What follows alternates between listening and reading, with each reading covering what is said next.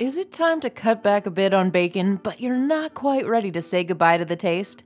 This breakfast casserole not only features a low-fat alternative, but ensures you get your fix of breakfast's favorite flavors.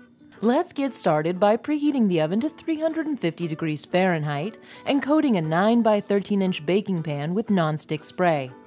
Then place 1 pound of ground turkey sausage in a large deep skillet over medium-high heat. Season with salt and ground black pepper to taste.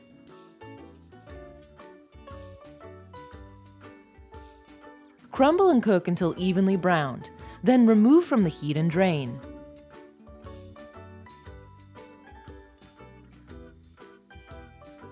In a large bowl, stir together 4 lightly beaten eggs with 4 finely chopped green onions.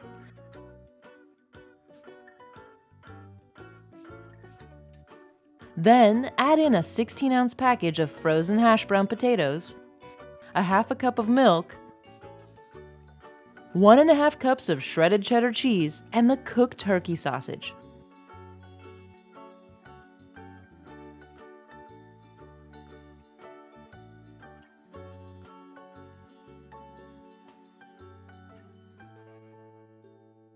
Pour this into the prepared baking pan and place in the preheated oven to bake until set, about 60 minutes.